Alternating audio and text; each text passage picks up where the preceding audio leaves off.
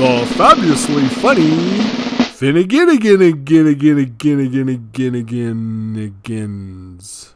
And who are the fabulously funny Finneginagins? I knew them very well. Hit it!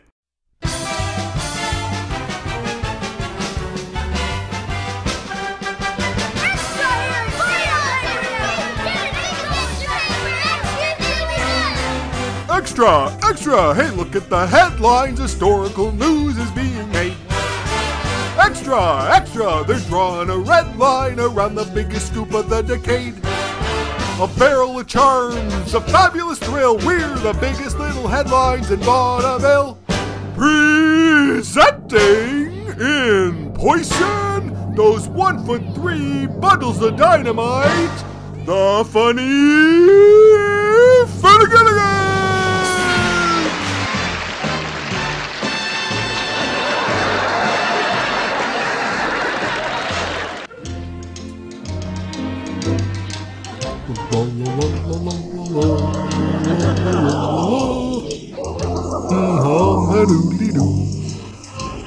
Honey, my heart will pine for you when the toilet day is through. Every little star blinking from above will be shining just for you, my little honey. The breeze will sigh for you. Birds be singing for you too. I will hum an old tune every morning, night and noon. Oh my honey, I will long for you.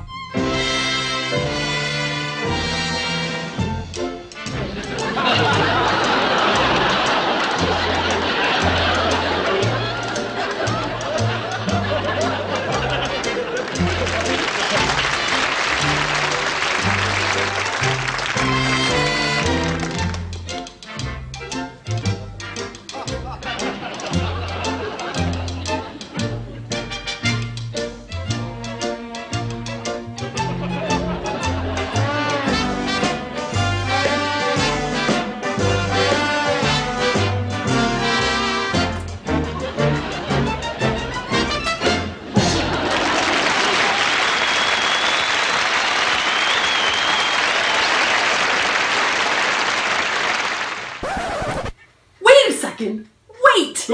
You were an actor on Broadway? Yeah, of course. Me and my brother. Your brother? Yeah, we were in vaudeville together. You had a brother? That's like 100 years old. Yeah. How old are you? Old. Oh, okay. I've been around the block, let's just say. Oh. People were sing and dance and tell jokes on stage. That's what we do. We were so famous. But hold up the truck for a second. You have a brother? Yeah, it's my twin. You have a twin brother? Well, actually, no, I have triplets. Hubert stayed home to run the farm. I'm so confused. I know every loop of yarn on your head, and you're telling me you're a triplet and I didn't know that? Didn't I tell you this? No, you didn't. There's some pictures of my family right there. I know, it's just so beautiful. Yeah, there's my homestead. See the house, the old house? So beautiful. Look at this. And, but seriously, I didn't know you were a big star. I was on the big stage until that low-down, dirty scum bucket ruined my chance at everything. Albert, what? Who are you speaking of? That person I was using as my partner, my brother Elwood. They call him Woody. That guy? Woody? Okay. Yeah, the one with the brown hair. Well, right. Dark brown hair. Okay. But and a mean disposition. He stole my best joke. He did? My bestest joke. Sold it to Hollywood. Didn't I tell you this story? No, you didn't tell me this. No, did I tell them? No. Okay. You seem very upset about this, though. Of course. He's a low-down, chicken-livered, scum, slippery, slimy toad of a bottom of a toilet. Okay, Albert, you need to calm down. Dirty nerd. Albert, what? That's not very kind. That was a long time ago. Long. But I haven't talked to him since. You haven't forgiven him? No. Ha! Ha! Ha! Forgive that bum for what he did to me? Albert. I was out on the street thanks to that little no good chicken nugget. Okay, Albert, I need you to calm down. Okay, listen. I'm going to remind you of a couple things. Okay, Albert.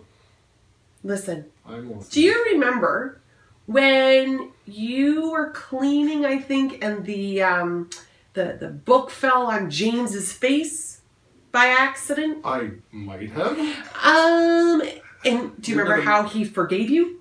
Yeah. Okay, what about the couch down St. Vincent and the chocolate? Didn't you have fun doing that? Well, You forgave me for that.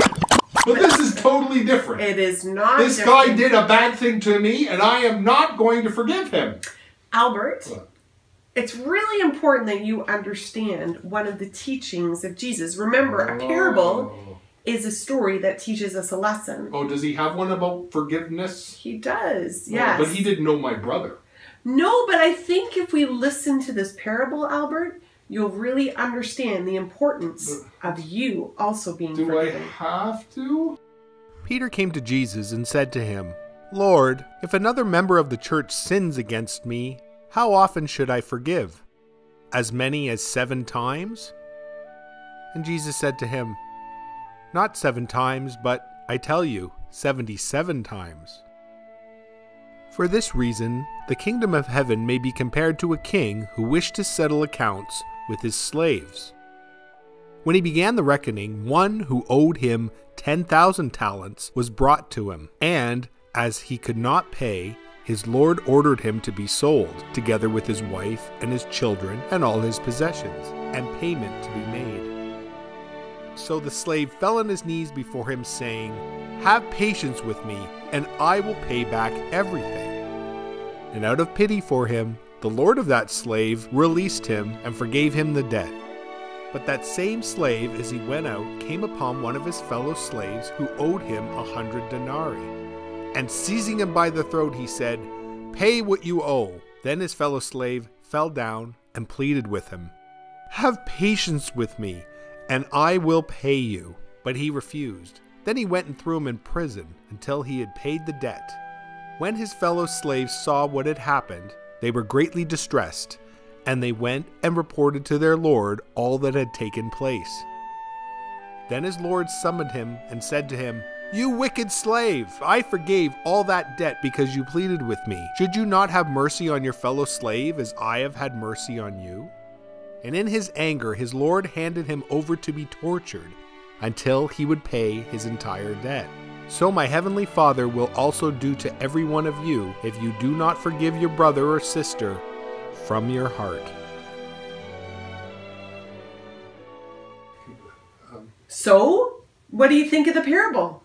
Well, it's tough to forgive. But I still don't want to forgive the guy. But Father Larry forgave you. Oh, for all the mess? And James forgave you. Yeah. And I have forgiven The you. list is getting longer, isn't it? So you have to forgive. You have to learn to forgive and forgive your brother. But you don't know the whole story of what happened when we were singing and dancing on the stage. We were really good friends, you know. You were? We were. We had lots of songs and dances, and we worked together. And you know, Elwood didn't like to do it at first when I started this. Woody? Yeah, Woody. Sorry, I call him Elwood. Yeah. He didn't like doing this at first. I had to talk him into it, but it was a long time ago in the vaudeville time. Should I tell you about it? It was a time of wild stunts and carefree living. You should have seen the things people used to do.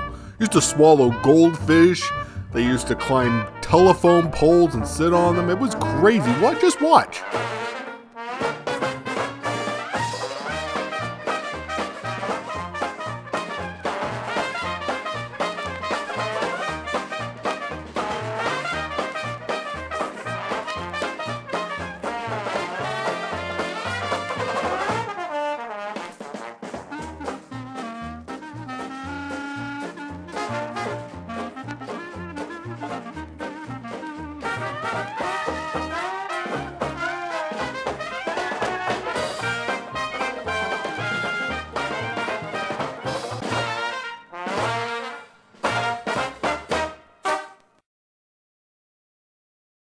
We were on the road most of the time, going from town to town, telling our silly jokes and dancing for the people.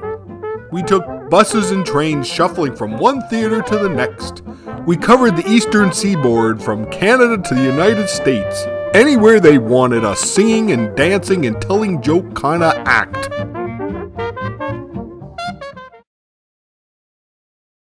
Vaudeville had its comedy acts too. We knew all of them, and we worked with the best of them that ended up becoming big stars. There was Jack Benny, and Eddie Cantor, Bob Hope and Milton Berle, Fanny Bryce. Why did I have to put on my new dress, Daddy? Edgar Bergen and my friend Charlie McCarthy. Are you eating a tomato or is that your nose? George Burns and Gracie Allen. And oh, do you remember, what was that one called? Her name was Trixie Fraganza. Remember her? She was like this generously larger woman who played the bass fiddle. Elwood and I would sit backstage just stunned.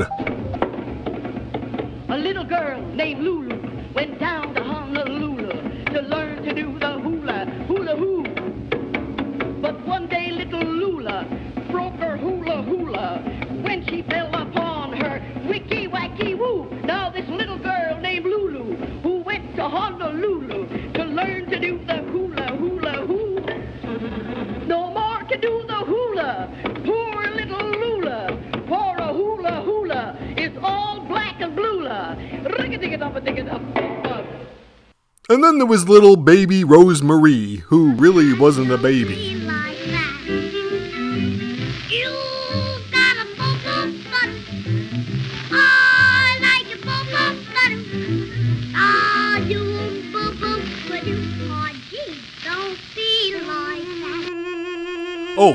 Oh, I gotta tell you, the music. Oh boy, it was so amazing. It was so much fun. I loved it. It was the jazz age, full of instruments and saxophones and drums and wild rhythms and Louis Armstrong. And everybody got up to dance to it. There was dances called the Charleston and the Texas Tommy and the Big Apple and the Foxtrot and the Little Peach and Truckin'. Boy, was it crazy. We went to all the popular parties and danced till we had no more feet left.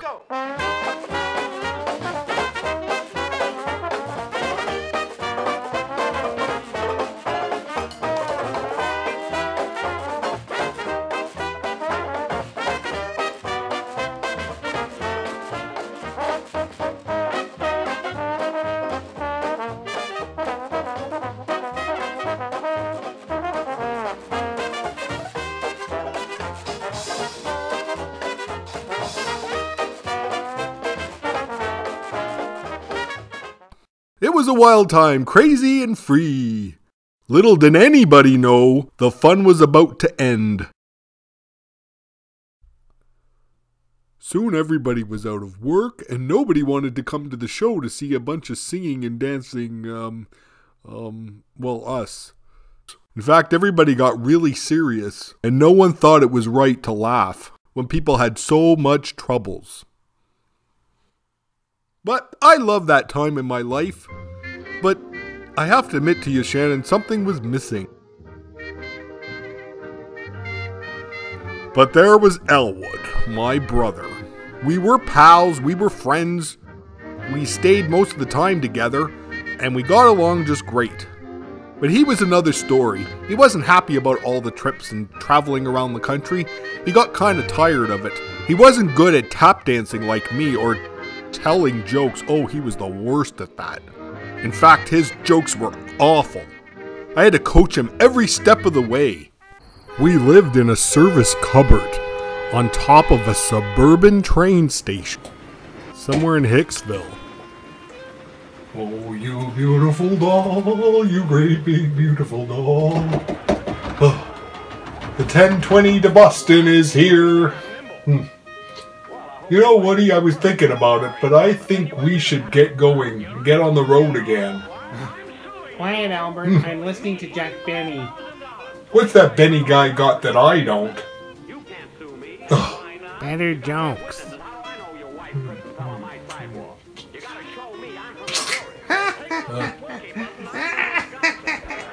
Benny's so funny. I love Jack Benny. You know, Benny only hit it big when he got to Hollywood. You think we should do that too? Because my stomach's growling and I have no more knishes left. You ate the rest of them. Hollywood? What are you talking about? What? I think we should go. Leaving on track 5 is the Canadian journey to Victoria, Vancouver, Winnipeg, and Tuck. We don't have any more money left. My stomach is sore. Look, we're living on top of a train station. We can go anytime we want to go. But Albert, I don't want to. Oh, come on, give it a try. We could be famous stars, you know. Like Jack Benny and Bob Hope, they all went to Hollywood. Why don't us? I'm hungry.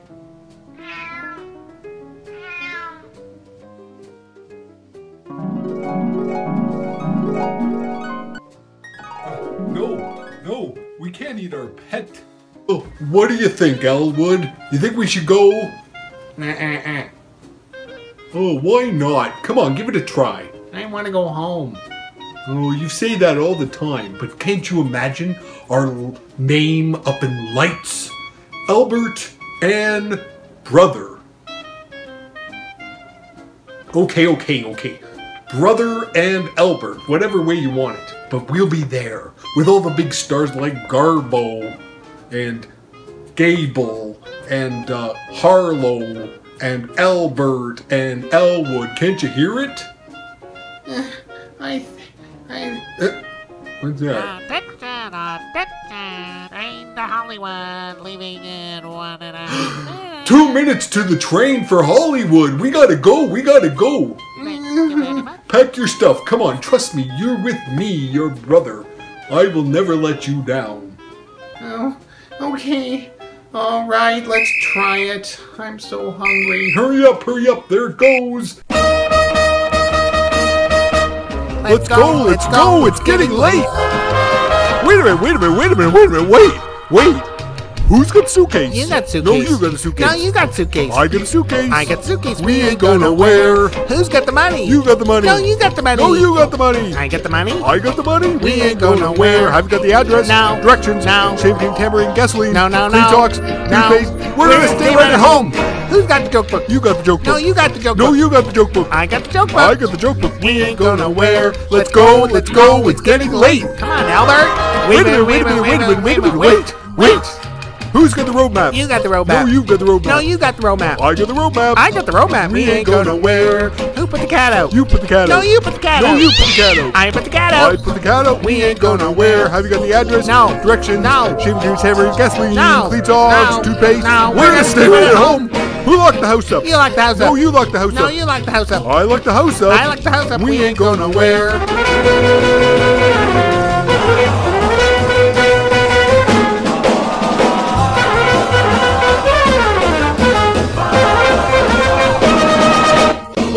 Let's go. It's getting late. Wait a minute. Wait. Who's got the baby? What baby? You got the baby. No, you got the baby. I got the baby. I got the baby. We ain't going nowhere. Who turned the gas off? No, You turned the gas off. I turned the gas off.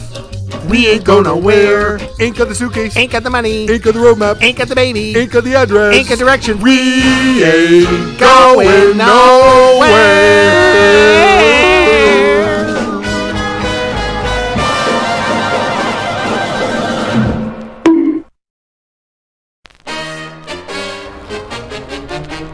California, here I come, right back where I started from, where bowers of flowers bloom in the spring.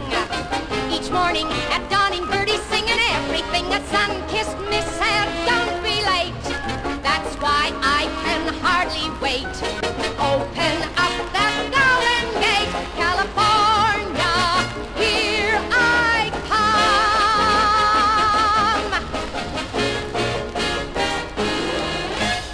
Okay, we left the train station, ran all the way up.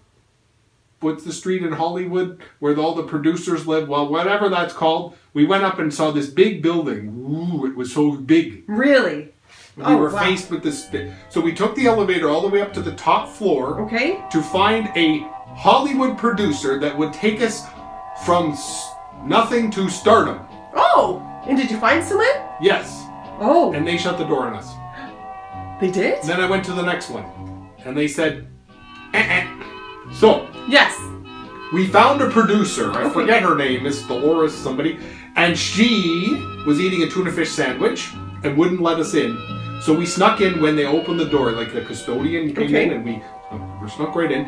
And we started to do our act around the desk. They sang and danced. We told all our jokes. I did my melodrama like, I can't pay the rent. I can't pay the rent. You know that act? Yeah. We did that. We did Slowly I Turn. We threw a pie in the air and everything.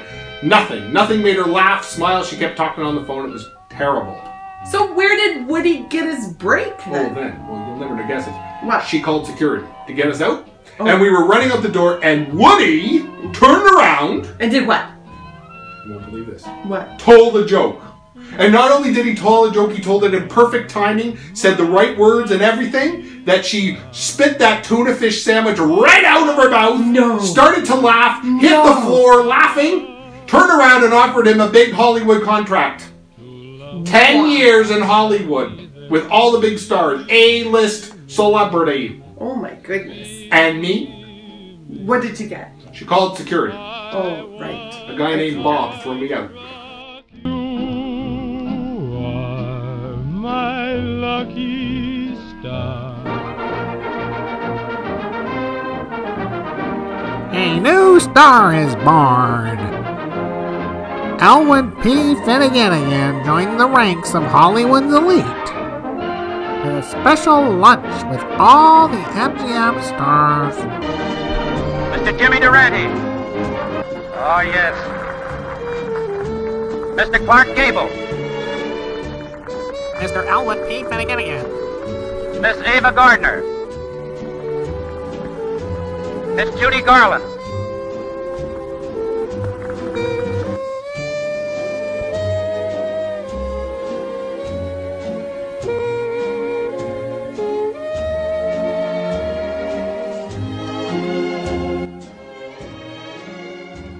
Yes. Though he was in a lot of movies. He was? He was. Which movies? Ones you saw. Here, let's watch them. See? You ever see these? I have! I've seen these ones. Yeah, yes. you see that one? Yeah, well, that's great. I can while away the hours, conferring with the flowers, consulting with the rain. With my thoughts I be thinking I could be another Lincoln if I only had a brain. Did it fall out? No? Cut? Okay. Dear, that must be terribly uncomfortable. Can't you get down? Red, you go. Frankly, my dear, I don't give a hoot. But would you settle for a chicken joke? No? Okay. Fantastic. Can you believe he was in Gone with the Wind? I can't believe it. He is famous. You're right. This is Yeah, that's pretty impressive. amazing. Okay. You know how to whistle, don't you, Steve? You just put your lips together and blow.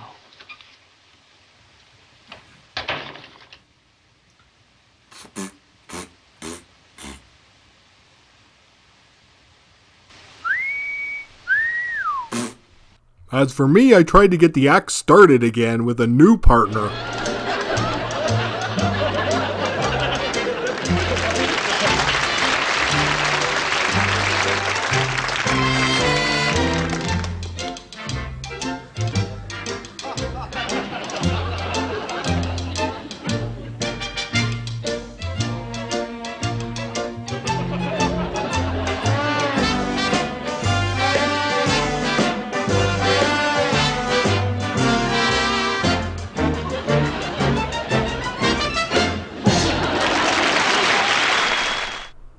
I had to find some work after that, and all I could find was a chowder shop down at the docks called the Holy Mackerel.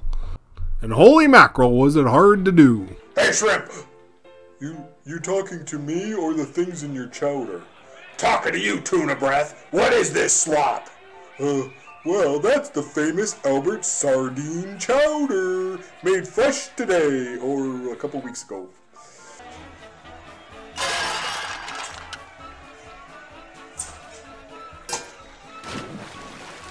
Okay, so then what happened? Well, I ended up here. at St. Mary's, and I never ever talked to him again. Right. You know the guy he gets to hang out with Elmo at his parties, right? And hangs out with Miss Piggy's pen, and does everything in Beverly Hills. He's a big star, you know. He was on The Wizard of Oz, you know. He's a big, yeah, you saw, and it's a big deal. So I get that. I can see why you'd be sad. I am. But what about all the blessings in your life? What about all the things that you have now? I have a warm place to live. Yes. I have like food to eat, like sardines. Father Larry lets me work here. Yes. I can be a kindness campaigner for all the people out in the parishioners. Yeah. I can wipe the pews with my hair. Lots of different crazy things. And you bring a lot of joy to people here, Albert. I met a lot of friends. Yes. But listen, I'll tell you something. What? None of that would happen if you, or would have happened, sorry, if you and Woody didn't have the disagreement and he went off. You wouldn't have the friends, the place you have to live, the working here, all that stuff if it wasn't for what happened. You mean if he didn't leave me, I wouldn't have been here. I would have been, I don't know where I would have been. That's exactly right. Still cooking chowder with my, Holy mackerel. That's all I gotta say. Holy mackerel, holy Jesus. He brought me here, I think. Jesus did. And sometimes we don't understand circumstances in the moment, but God always has a plan for us. You know that? He had a plan for me? He does have a plan for you. And sometimes it's these things that can hurt us, or we're rejected, like with Woody. And I recommend that maybe, just maybe, you should reach out and call him.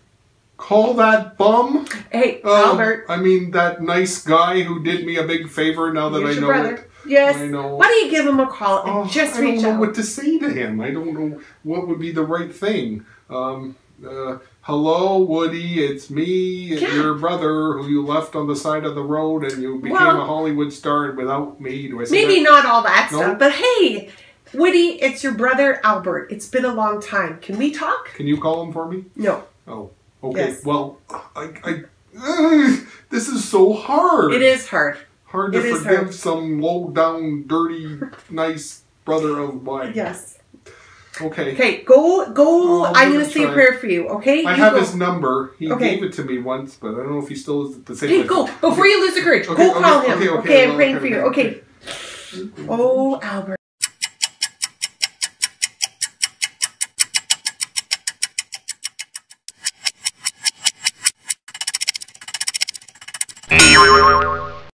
Shannon! What? You'll never guess. What? I called my brother. You did? I talked to him for a few minutes. And how did it go? He's having a lot of fun with his new friends. Good. And he loved to hear from me.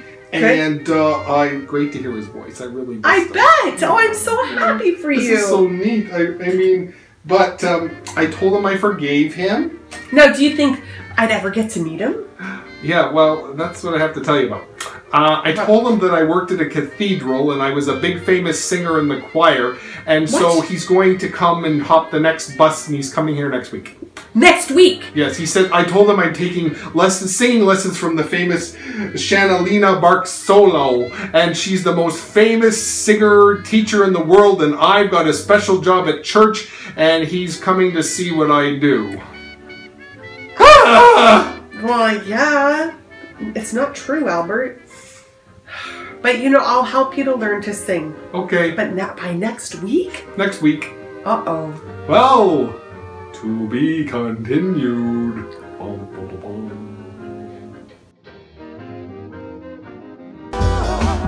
Jesus loves you, and he wants to be friends with you. So listen as we come to explore how we can know Jesus more. Oh, gee, don't feel like that.